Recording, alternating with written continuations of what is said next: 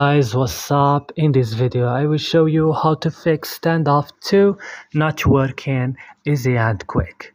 First, you just have to open the settings of your phone, click at apps option and search for Standoff2 and click. You will find this list of options. Scroll it down, click on storage, click clear cache here, and right now back, click at for stop now, click OK.